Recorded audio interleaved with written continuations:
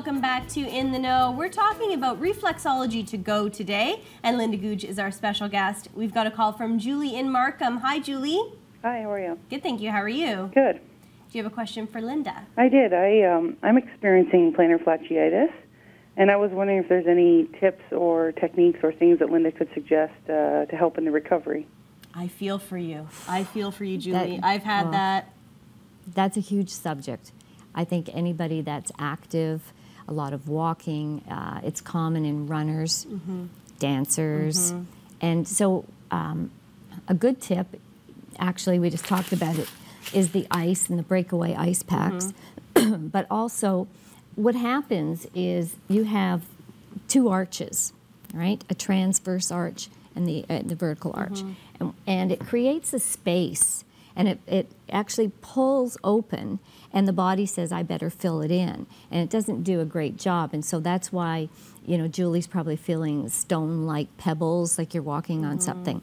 So with that being the case, there are some taping techniques that can give you an extra set of skin that helps to rest the foot. I mean, you know, Julie, the best thing is rest when you do have plantar fasciitis, which is almost impossible to do because we're on our feet constantly. But one of the best tips I can give you is first thing in the morning, right before you get out of bed, is to ice your feet for as long as you can stand it, you know, 5 to 10 minutes, and work your way up a little bit. And the same before you go to bed at night. And that contracting of the blood vessels really does stimulate the healing process, and also the inflammation, the redness that you get with plantar fasciitis. But rest and repair is key with that one. Thank you so much, Julie. Good luck with you. that. Would you massage out a plantar fasciitis? Can you use your golf balls or anything else? You can break down the calcium deposits. It's painful. So it's better to prevent it from happening. But yes, you can break it down. I've used the edge of my stairs. That's right. You can break it down, and you massage it, but you really need to take your time with it. It's one of those conditions that takes a very long time to get better, and still the best way to do with that is to rest it. Yeah. So we wanted to move into our feet, and that's a perfect segue, Julie. Thank you, because they say the eyes are the key to the soul, but our feet really control our whole body, or not so much control, but are indicative of what's going on in our body, and we're on them all day long, as you mentioned. How important is proper footwear, maintenance, preventive care on your feet?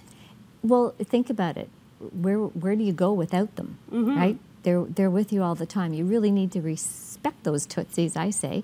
And, you know, right down to hygiene.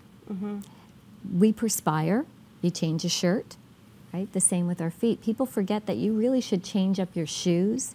You should change up your socks, like throughout the day, especially if you're active and you're on your feet, if you have a job where you're standing all day. Specifically, change up those shoes. You get hot spots and frictions, and so all of these things happen. And when you walk, you use different muscles, different muscle groups. So to change your shoes is really actually good therapy for your feet and your overall body maintenance. So if in Julie's case with the plantar fasciitis, should she be wearing a running shoe?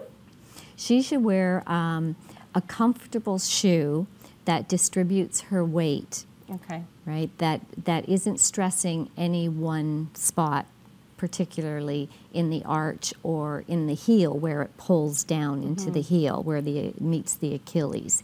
But to change up shoes is very important for anybody, whether they have plantar fasciitis or a neuroma or any other foot condition. Wow, okay. And speaking of running shoes, just a personal story, years ago we did a Rogers TV run, actually, and I went to buy my first pair of running shoes, and I didn't know the science behind purchasing the proper pair of running shoes, because there's so many different types, and I pronate my feet a little bit. So I needed the proper shoe to, you know, make sure that I wasn't going to hurt my ankle and then all of those tendons that are on that side of your body. Well, that's right. And that's why they have, I mean, in a lot of the sports shops, they have specialists that will help you pick the right shoe.